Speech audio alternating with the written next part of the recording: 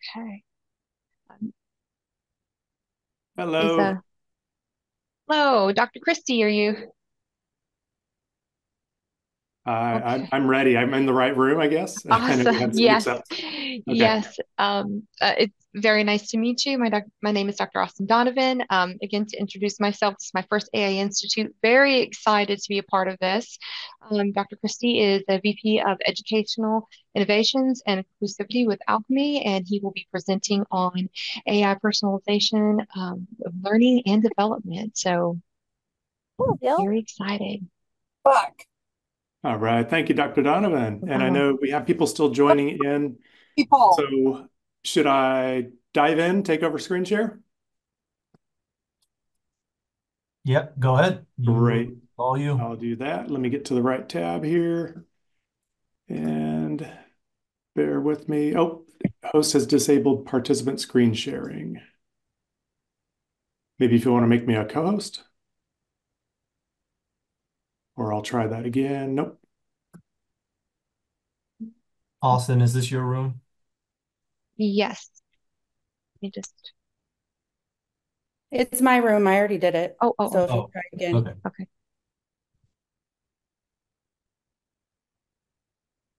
Austin, you have to stop sharing. There Yes. we go. Okay, now I've got it. Thank you. All right. I'll take a breath. Recording We'll in get into a progress. flow here. And let me go ahead and go into share mode, or excuse me, presentation mode, and then put the technology behind us for a moment. Let me get participant and chat.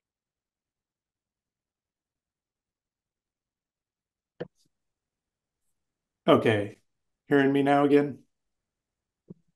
Yep, all is good. Thank you. Okay, and I want to make sure I get chat up because I do want to try and pay attention, even though I know there's a fairly sizable group. I do want to try and be responsive in real time here. Thank you for coming to this session where we'll look at AI for personalized learning and development. And I'm glad to be here. I was glad that Jeff Kane reached out, and glad to be here and be part of the team's effort for this institute. And I know we have a lot of people from the state of Washington and beyond. Myself, I'm based in Olympia, Washington. For those that are out of the area, that would be between Seattle and Portland, just to give you a little orientation. I'll go ahead and dive in now. A little bit about myself. I've been in higher ed for about 30 years now and worked as an instructor. My background is curriculum and instruction, so I worked in education, educational technology, and then pretty early on got into faculty development and mentoring through all sorts of grants and campus efforts. And then eventually it was a system-wide faculty developer for the Cal State system. In the last stretch of my career in higher ed, proper, and then I retired out from that, and now I work for Alchemy, which is an educational innovations company.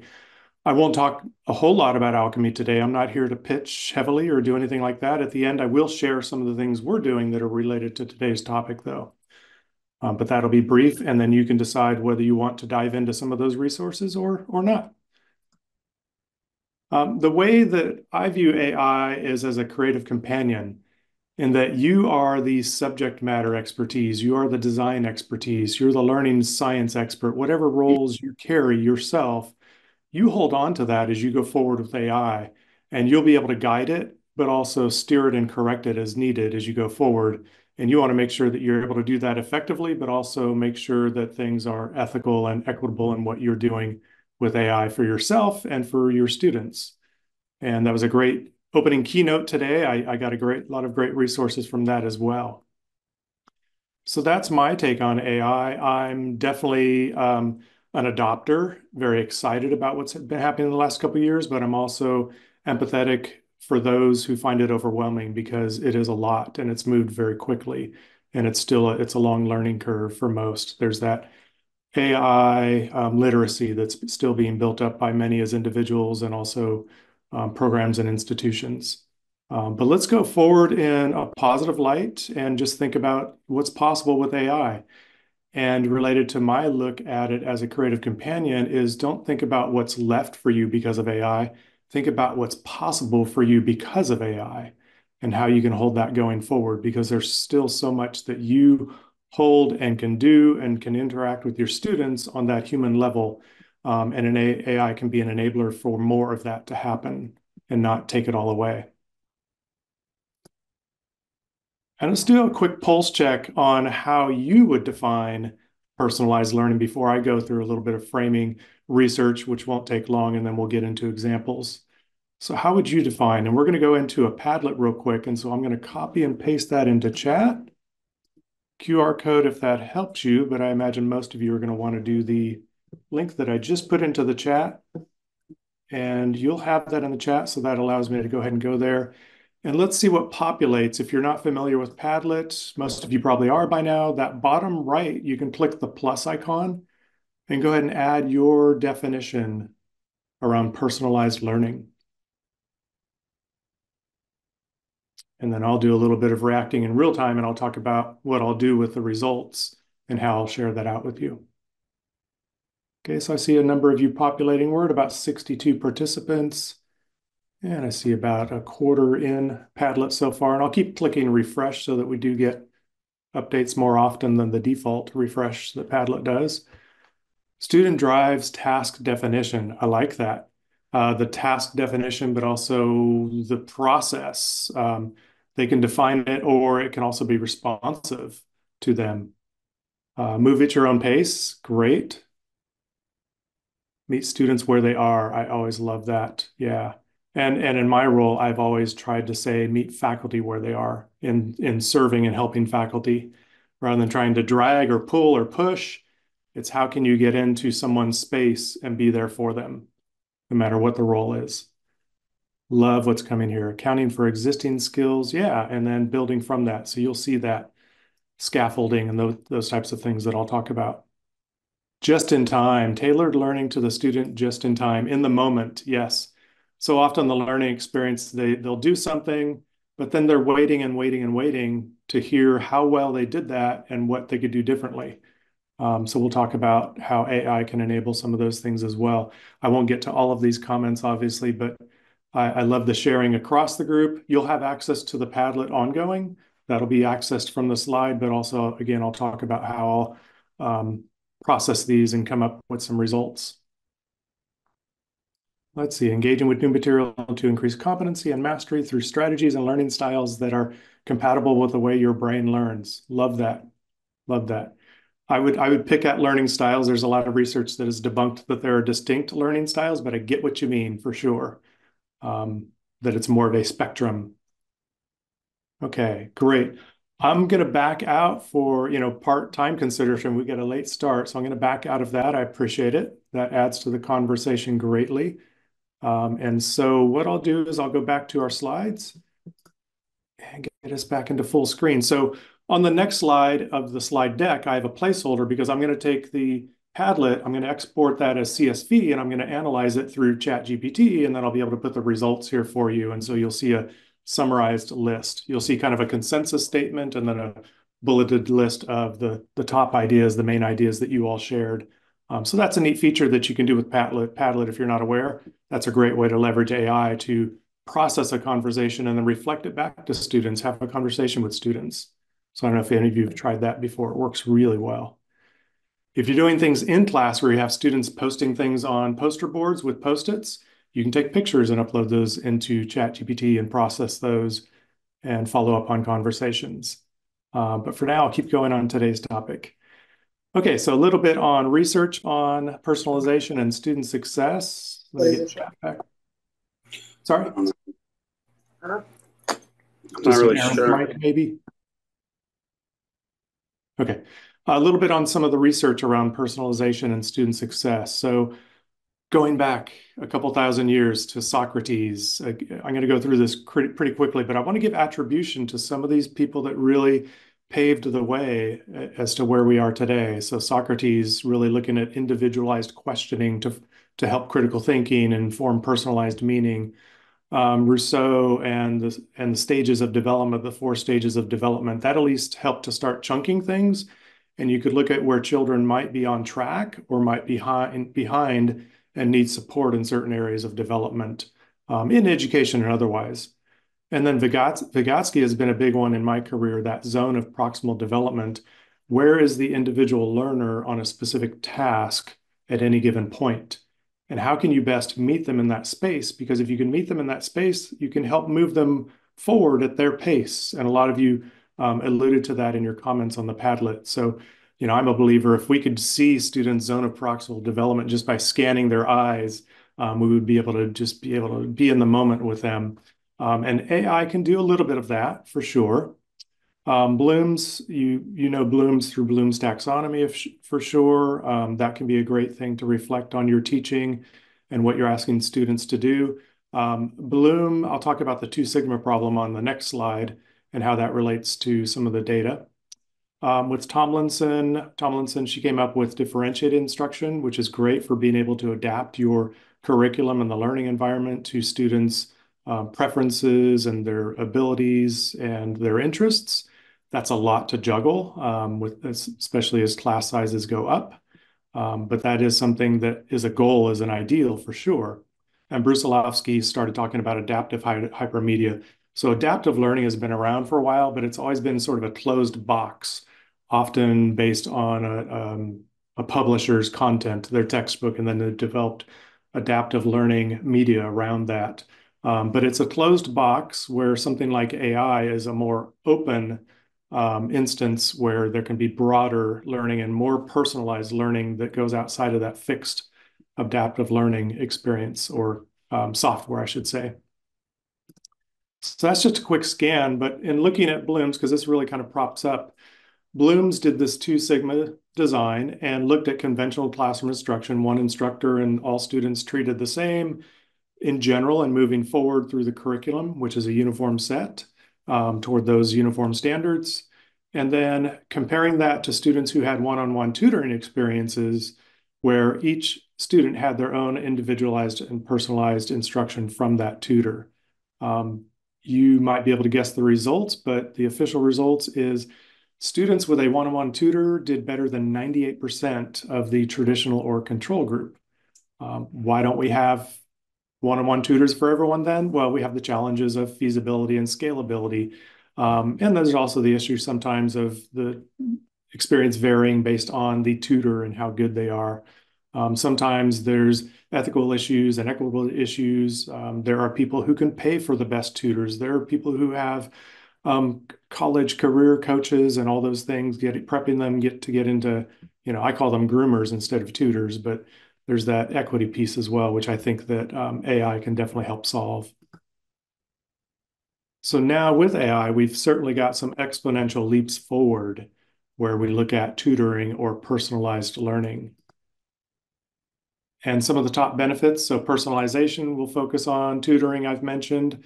I'm sensitive around the word tutor because it does sometimes have a negative stigma. We often will send struggling students over to the tutoring center to be tutored because they aren't able to figure it out the way you would want them to and the time that you would want them to. But this is really bringing it in a positive aspect. It's their guide. You can call it different things. Grading, we're now capable beyond just answer keys with AI. It can do much more responsive. It can do timely and effective feedback, which to me is one of the most critical things, is that students receive timely and effective feedback to their work so that they can learn from it and keep iterating in real time. But too often they have to wait forever and don't get it timely or don't get it in effective means. And then also for the instructor, feedback on course quality. And that's a lot of the work that I'm doing currently with Alchemy. So this actually comes from 2017. We had Gen AI come out via ChatGPT at large in 2022. So this was some good forethinking about this. And I liked how it connected to today's topic so well, even though it came out before most of us were thinking about AI in education. Okay, my chat went away. I just want to make sure there aren't any red flags popping up or questions I should address. In thinking about some examples, I think, how many of you have used Duolingo? Feel free in the chat to just, pop in. But Duolingo is something that's been around for quite a while, but it's been able to do its own leap forward because of AI. It's become so much more developed and responsive for the individual learner, where before it was more like adaptive learning, where it was more of a fixed program. Now it's extremely responsive. And so students are able to interact, and it's based on learning science. They can do it anytime, anywhere. They can do it in small bites, but it keeps track of what they've done, and at what pace and how successful. And it props them up for the next level when they're ready. And it'll backfill whenever they might have issues at the next level with a particular concept that maybe didn't go forward as it should have. It's standardized where it needs to be. It helps them through gamification and socialization, and it helps them build confidence through enjoyment. That zone of proximal development that I talked about earlier. In my background, originally kinesiology and thinking about being a PE teacher, we wanted to have students have 80% success on a task because they got that feeling of success and accomplishment, but it always left a bar above that they could try and achieve toward next. So you wanted that type of balance. And so this is that zone of proximal development. Thanks for the comment related to consistency. I'm not a language expert, so that's great to have somebody weigh in who might be diamond level. Love it. So yeah, this is something that I've experienced. My daughter pulled me in. She's minor in Spanish, and she stays on top of it by doing some Duolingo things and just enjoys it. But so it's great because you have the skills, you do the pre-assessment, it can then set you up, and then you advance as you're ready to through the different types of things, through the basics phrases. It brings in animals and different types of scenarios and helps to prepare you for different types of things.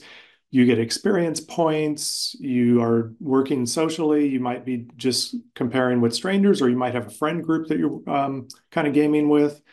And then you're able to do the interaction in many different ways. It could be drag and drop. It could be typing. It could be verbal. It could be listening and responding. So lots of different things that you can experience in that gamified, personalized way, which I think is a good example. Of course, this is maybe a little bit juvenile looking for some of our college students and for some of our instructors, but it has the same concept. I'm sure many of you have heard of Conmigo. So when ChatGPT came out in November 2022, early 23, Salman Khan was already talking about his vision related to AI and talked about Conmigo early on, and it's actually been used by many people and has been continually developing. It's all about personalized tutoring, if you will. It's about democratizing access to personalized education. So the cost for K through 12 educators, it's free to be able to use it as an educator. For students and others, it's $4 a month or $44 a year. So $11 a month if you do an annual. Now think about that, $4 a year to have access to a tutor and how much that does create a more equitable plane of access to that type of one-on-one support or experience. That's huge. And that's easy to subsidize as well. It's such a small cost. You have these learning paths for users, and I'll show a screenshot briefly that anytime, anywhere access. You're not waiting for the tutoring center. You're not waiting for the instructor to be available. You're not waiting for your peer study group to all get together. And then that'll be enough saying on what Conmigo is about. I think people get it by now. I see an instructor share. Thank you for that. And there's more coming into the learning management system as well. That's exciting if it can all be in one space. So this is an example with Conmigo and an interaction where a student's being helped with math or science, but in this case, math. And so the tutor is asking, well, tell me the type of problem or exercise you're working on, and has already said, I'm not going to do the work for you, but I'm going to help you think it through, and I'm going to help you get through the different steps. So long division, they start working on that. There's this conversation, this exchange that takes place where it responds to the students based on statements they've made or answers they've submitted, how they've been successful or where they've made mistakes and how they can clean that up. So this is really exciting and powerful, and it'll continue to evolve. Obviously, there's a lot of investment around Khan Academy. They're even looking at actual schools built around models like this, where there can be so much more assistance provided to the students and the instructors being able to be more active enablers of the learning experience and the humanized elements. Okay. This is one I came across this week, specifically looking at this session. I thought it was an interesting example. This is Middlesex Community College, and they've adapted this Critique Crowd app, which is just a simple way for a student to put in a writing sample and get feedback. And this is, affiliated with their institution. And so this is something they're wanting students to do to kind of pre-check their writing level and get a little bit of feedback. So here's one on how to perform a task. So I put in a paragraph, and with the Olympics and my background, decades in swimming, I put in what I thought a paragraph would be to tell somebody how to do a flip turn. And so I got feedback right away, and they try and contextualize it. They try and make it fun. Well, flip me sideways and call me a dolphin. This paragraph on executing a flip turn is smoother than a freshly waxed surfboard. And it goes on and on and gives me some good feedback on grammar. And then it goes forward into looking at the paragraph more deeply. I get some feedback from Hype Man Hector about the types of words that I'm using and the impact those are having. That's great. But then I get some feedback from Real Talk Rachel saying, well, that's great, but you're assuming a lot of prior knowledge from your reader. What's a dolphin kick? How close is near to the wall? So there need to be a little bit more clarity and consideration of the level of people who may not have done a flip turn before and how it can actually be performed. So that was just one example that I thought it was a good way and a light way for students to put in some writing and just safely sort of one-on-one through this system, get some feedback and be able to reflect on what they could do better. So we'll see more and more of these types of apps. Punch forward here. Have any of you seen this experiment from Google called Illuminate? I'll jump to this briefly here because I just think it's really, really cool. And I found this when I was doing a UDL presentation back in Massachusetts for the Department of Ed there. And I was looking at different technologies, of course, to add into the whole UDL framework and experience. And this is one that Google is working on where they'll take research-based articles, they'll use AI to turn those articles into conversations. And so let me show you an example briefly here. So if I go down to this bottom article, I can click on View Source and click on that link, and it takes me to the actual research article. Now, this is a 13-page article that's pretty dense stuff about a technical topic, and it's very text-based and very, a lot of jargon and all of that. So I may not want to consume it this way. I may not be a visual learner. I may not be able to read. This may not be accessible. Whatever the reasons are, preference or otherwise, this isn't necessarily going to do it for me. It's going to be overwhelming. I'm not going to be able to come away with a base understanding. But if I go back to Illuminate and click on the play button, oh no, and share, let me stop and start share, make sure I put on audio, share sound. Okay. Of course, I picked the wrong screen. There we go. Okay, and hopefully this will play for you. Ready to break down some research? This paper, Trusted Source Alignment in Large Language Models, explores how well large language models, or LLMs, can align with trusted sources when answering questions. Joining us is an AI expert. Welcome. This feels like a timely topic given discussions on AI's potential for misinformation. Could you share the core idea behind Trusted Source Alignment, or TSA, and why it matters? Absolutely. You're spot on about the timeliness. Trusted source alignment is all about gauging whether these AI models, especially LLMs. Okay. Did that come through, the sound, the audio? Okay, I'm seeing some nodding and thumbs up. Alex, any thoughts on that?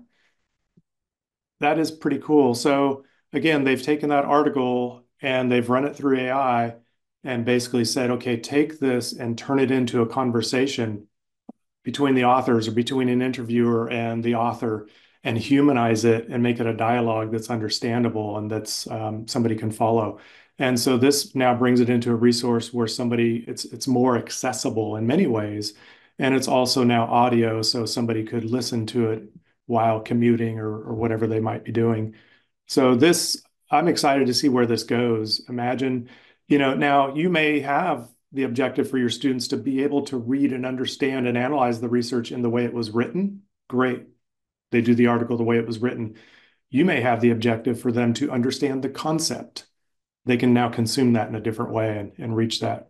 So illuminate.google.com, I can put that into the chat. And I think I had it in the notes of the slide, but I'll pop it here for you. Okay. So that's exciting stuff. And again, with my UDL background, I thought, yes, hallelujah. Here's a good example in many ways. So let me go back here. Oh, didn't want to do that. I want to get my slides going again. Okay. So let's take a pause and try and get you thinking again and sharing is, what if you could build your own double? You had your own bot, agent, whatever you want to call it, that is able to help you across your instructional workload and other things that you might do that are co-instructional or part of your administrative tasks, whatever it might be. What if you could have your own double? So let's go to this Padlet. And I've lost chat. Get it back up here. Come on, there we go. All right, so you do have the link in chat. And now I'm going to pop over there on screen share. And again, click that lower right plus and go ahead and start putting in your thoughts. These are anonymous, by the way. But if you can have an AI double of yourself for each of your students, what would you have it do? And you can think beyond interaction with your students. It can be tasks you're doing in your office, co-instructional tasks that aren't direct delivery with your students, but preparing for or doing assessments. And I don't want to say too much to steer your responses, but think broadly. Unload all of my administrivia on it. Absolutely. There's so much to be done, and there's so much AI can do to draft things for you, let's say. I created a great example of having it do letters of recommendation and taking the input from the student, then be able to put that through an intake form into a ChatGPT prompt and come out with a personalized letter that you can then edit. And yes, personalized because it's taken all the student elements and then how you're directing it and bringing it together. And then you put it into its final form very quickly. Because there are some boilerplate aspects to letters of recommendation, face it, even though you're personalizing those elements. Creating videos showing students how to complete tasks, so much that's coming up with that for sure. Double grade all of the assignments. Or excuse me, grade all of the assignments, yes. And it could be first pass, and then you're able to scan that review and look for any red flags, look for times where you might have to check it for accuracy, but it can do the first load, first pass, helping students practice in programming web development for sure. And then their task is to analyze that code or improve upon it. Answer very common questions. Yeah, so it can be the virtual office hour, ongoing support for your students. Individualized support, we're talking about that a lot. Repetitive questions, especially things related to the syllabus and the process for the course.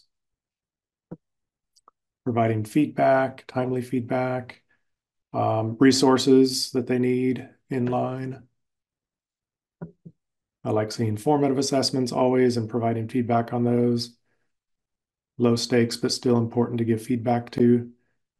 Data entry with grades, calling parents, explaining to parents why students need to be able to speak and understand the language in the language class. Yeah, that would be complicated to navigate. Students aren't necessarily going to want to hear from a bot, but it can help you in propping up communications. Great. And for time purposes, I'm going to go ahead and slip back out. Thank you for that. And again, you have ongoing access. And what I'll do is just show you from a prior session, kind of a review of what has been said. You can compare it to what your responses were. Answering student questions, absolutely, because you get repetitive questions and you don't want to ignore students ever. You want to serve them, but those repetitive questions, sometimes you might put them into a Q&A discussion board, but this is even better because they can get it one-on-one. Providing instant personalized feedback. I'm looking to see anything else that stuck out, helping them understand grading. So if there's a rubric, the AI can help to have that dialogue between the rubric and the student's performance and give them feedback and break down the grading. And let's see, coaching students on study techniques, facilitating group work. So it can help you to manage certain processes. If students are doing group work, then how can it help to facilitate and manage that group work process? Or also mimicking or simulating workplace interactions with them, role playing. That's a great one.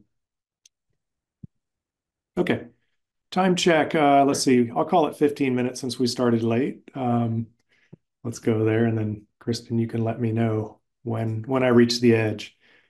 All right, let me get back into slideshow. Okay.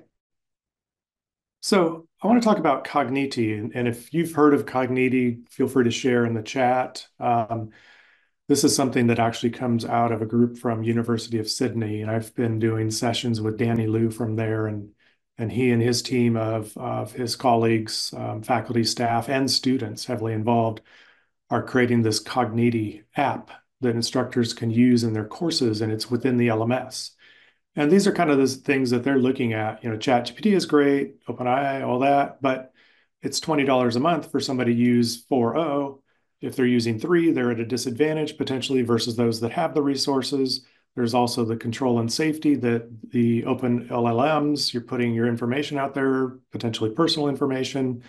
So you don't want to do that. So this is, again, within the instance, within the learning management system for the institution. Also the hallucinations out there, the AI literacy and checking that's required. Those are good skills to have, but it'd be better not to have the hallucinations. It'd be better if it was grounded in your course content and knew what you wanted to focus on. And so Cogniti, I'll talk about briefly. And again, chat disappeared. Okay. Go to Cogniti here. And there's a website for you to look at if you wanted to peruse more of what it's about, how they've developed these AI agents is what they call it. And then what I wanted to do is briefly look at this video. And so I know I have sound on. I'll give this a try. And I've got a couple of snippets that I'll show. One is Educators make such an context. impact on their students, but we can't always be available for them. We often wonder, if only I could clone myself. What if this was possible? Imagine being able to give each of your students a double of yourself to support their learning 24/7. Cogniti is a generative AI platform that allows individual educators to build their own AI doubles to support student learning in ways that are specific, transparent, reliable, secure, and equitable. We teach biochemistry to 800 plus students, and they come to us with thousands of questions every semester. And so having Cogniti means that they can have a dialogue 24/7 with this agent, and they can discuss the material, explain their understanding of it, and get feedback on that. Interested in? I was classroom Jump teacher, to one more. yes. So they could role play with a real classroom teacher, giving their occupational therapy plans and having a conversation with her and experiencing the real-time feedback that a teacher might give, in that interaction. I'm not an IT coding person, but once I understood how the agent worked, I guess, and how what I would tell it to do, how it might respond, it's been fairly easy. Cogniti puts you into the driver's seat of AI. Okay, I'll pause there. Feel free to share any thoughts. It is free to adopt, Miranda, yes. And so at the Cogniti website, they've got information about how to be able to bring that into your LMS. And obviously that involves your LMS administration team and them buying in and deciding whether or not that's something that can be done. So it isn't an individual choice necessarily. So yeah, that's something to consider. But this is a great model. Other institutions are building their own versions. This is the best that I've seen. And what I love about this is it's being led by instructors, instructional staff, and students together. And there's a lot of learning science behind this, in addition to the knowledge about Gen AI. So in the quick examples you saw, the instructor was able to put in language. They weren't having to do coding. They were doing the conversation prompting. I don't like to call it prompt engineering because it doesn't need to be so technical. It's communication. It's giving the OpenAI the information, the framing, the context, and the instructions, the role it'll play, things you want it to do, things you don't want it to do, so that type of thing. And there are lots of examples within Cogniti that can help steer that. So I just think that's a great model of what we'll see going forward. Having it within the LMS is great for ease of access, but also putting those boundaries around where the information goes and what content it focuses on for the instructor. Yeah, Miranda, there are several examples on the Cogniti website. I was keeping that pretty limited as far as sharing for time purposes. I know we're within the last 10 minutes here. Oops. The live demonstration was actually had Danny Liu on at one time, sharing a little bit. So focus on instructional development. So we talked about personalized learning. We'll get a little bit more to the instructional development role. So what can be done? And this is where I've been working. I've been doing a lot of things with Gen AI for different tasks, for the instructor, for assignments, all sorts of things, you name it, instructional and co-instructional. And this is focused on helping the instructor with course design or development, which is a big task. And so we've actually been looking at the role of the instructor and how much work they put into it. And in 2022, in the fall, we did a study. And then again, last fall, we did a study and we looked at over 500 faculty in each of those different faculty at each time. And we surveyed them on their experience with developing courses and maintaining courses and the types of things that they do. First of all, we looked at burnout, 53%. The year before, I think it was 51%. The pandemic is not so much a pandemic anymore. It hasn't gone away. The resulting factors haven't gone away. The change hasn't gone away. And then, of course, now here comes AI and the changing workplace and student needs. So there's a lot to that, of course, we found. But when we focused on the instructor and how they developed their courses and how much time they spent about 41 hours prep for a new course before the start of the semester. For a new instructor, that could be 3 or 4 new preps. So you're talking 120 to 160 hours. Typically, their contract starts 2 to 3 days before the term. So that's a heavy load. And even just getting started, which is overwhelming. But if you look at during the term, those nines, they told us that they spent 9 hours a week per course tinkering, designing, redesigning elements of their course. And so in my experience in the Cal State system, typically full-time instructors taught 4 courses. That's 36 hours a week on that design, redesign, tinkering process. That doesn't count for contact time with students of 12 hours. That's 48 hours now. Office hours, let's just call it 50 hours now. You've got research, you've got committee work, you've got service, you've got all the administrivia that some of you brought up earlier. That's a heavy workload. And we found that, of course, 69% told us they don't believe they have time to teach their courses effectively. And so we're really trying to lean into that. And we've been doing that for a few years pre-AI, but now really with AI trying to leverage that even more. We want to relieve those pain points. We want to take pressure off. We'd love to see that number of 69% go down significantly. Those 9s per course per week, could that go down to 3? So I think there is that potential with good course design and AI action plans. We also asked these instructors, what are the most important things for the student experience? They said great things like engagement, collaboration, student connectedness, effective assessments, formative assessments, clear syllabus, accessibility, all those things that you would want to hear from instructors. In a different part of the survey, we asked them what they spent their time on. It was very much content focused, which is kind of the traditional pattern. And that's kind of how faculty are brought up, as being subject matter expertise individuals and not given the teaching expertise background or assessment expertise, all those things that go with the role.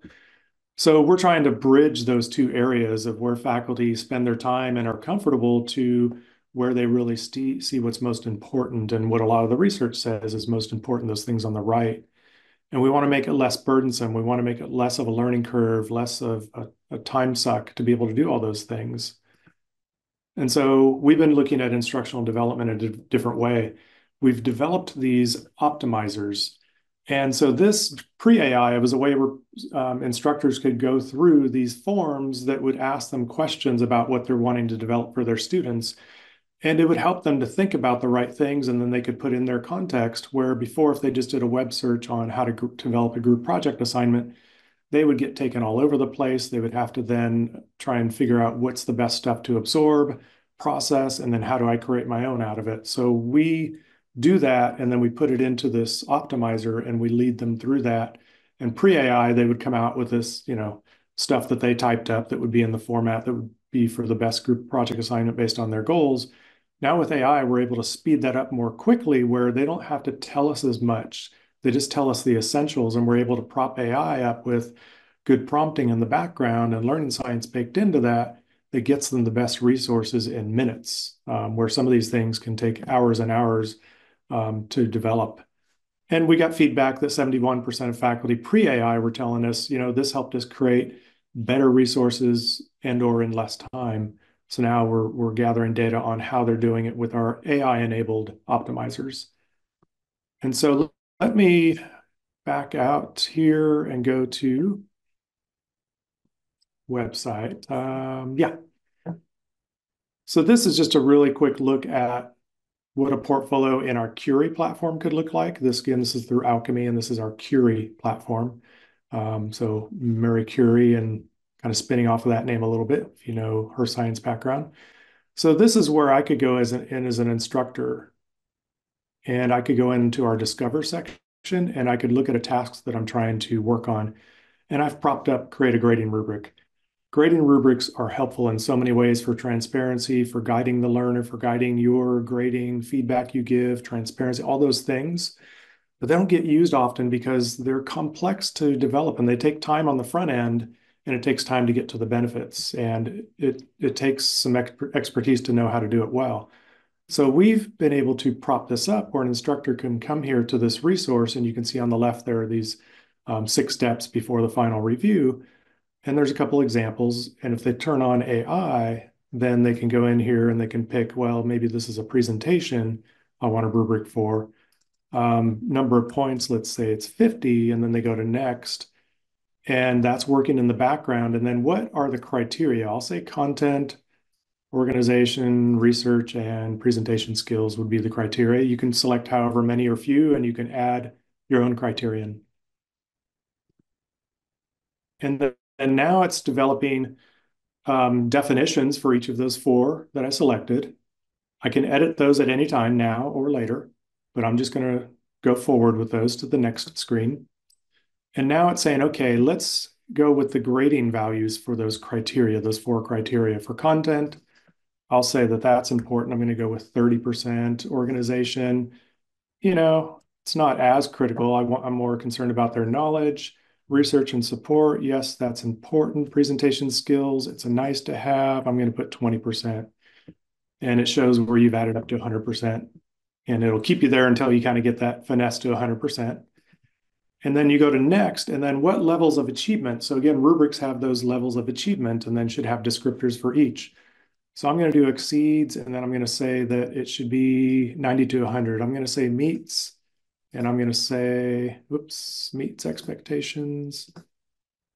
I'm going to say 80 to 89. You can change any of these levels, but I'm going to go very quickly. Below expectations, I'm going to say 60 to 79. And let's say I want to add another one. I'm going to just say insufficient. And then let's say it's anything from 0 to 59%. Now that I've got those levels, it's going to then build out the descriptions for each of the criteria and the 4 levels. Now that takes a lot of work to do as an instructor, and there's a lot of right sizing and balancing and all of that. It's tedious, especially if educational assessment's not your background, and for most people that wouldn't be a part of your formal background. So it's now developed across those criteria and those respective levels, all the definitions. And then I can go in and review if I want to in a table format. And if we look at some of these levels here, exceeds and meets, and you can see the different language if I just focus kind of at the midline. And I know we're at time, so I'm going to jump back. I just wanted to give you this quick example. Developing a rubric can take hours and hours, but something like this can now be done in minutes. And then you can adjust, whether it's adjusting the weightings or the criteria or the descriptions within. Any of these edit icons would take you back to that step. And then you'd be able to save forward and have the updated resource.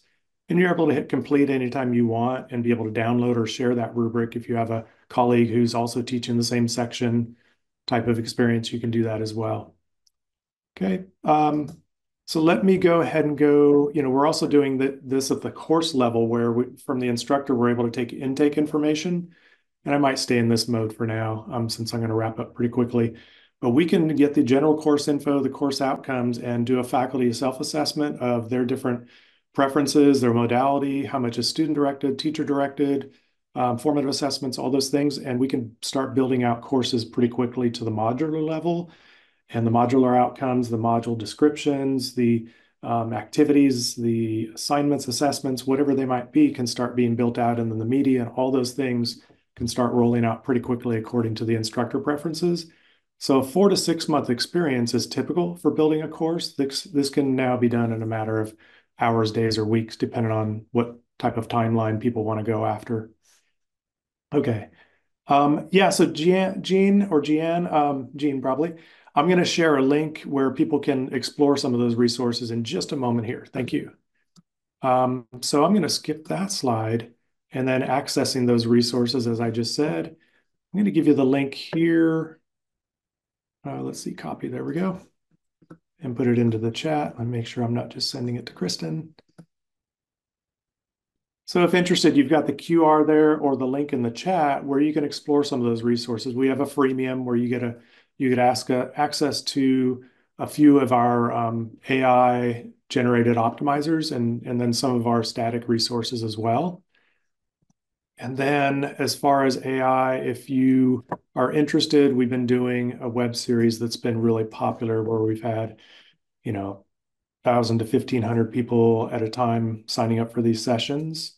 But what we do is record them and we log all the resources and make all those openly available to everyone. So you can consume those in different ways. I have an AI prompting guide that I've created that's up there for all sorts of use cases. And then last, before looking at the chat and closing down, is if you are interested, we have this webinar, Navigating AI and Assessment, next week, looking at strategies for the new academic year. That link I'll put into chat. And that's myself and Heather Brown, who does a phenomenal job. She absorbs so much of what's happening out there and is on top of all the people who are the big thinkers and doing great things with AI and education. So I love working with her and look forward to sharing through that session. I want to say thank you before the plug is pulled, and I'm happy to look at any questions in here if there's time. And let me know if I've missed anything. And what I'll do is I'll put my contact info in here for you. And do know that I will upload the slides with a couple of the activities that you did summarized in those slides. So you'll be able to see that. And yes, I'm going to be sharing with Jeff and team and Kristen and team the link to my slides to be able to put in Whova. And what else was there? And that'll lead you to everything. Yeah. All right. Anything else? Hope that was useful. How about a round of applause for Brett Christie. That was great. Thank you, Brett. All right. Thank you, Ronald. Taking the time, and sorry about the mix-up at the beginning. Hopefully all the links are correct now. Actually, I'm going to put the links in the chat to the different rooms. So if you are interested in changing the track, oh, there they go. Thank you, Kristen. The ethics track, applications, the AI newbie, we are in the applications now. And then the other links are there if you scroll up to find Kristen's. And if you have any questions for Brett, we have about 5 minutes before the next one starts. Yeah, I'll stay on if anybody has any questions. Feel free.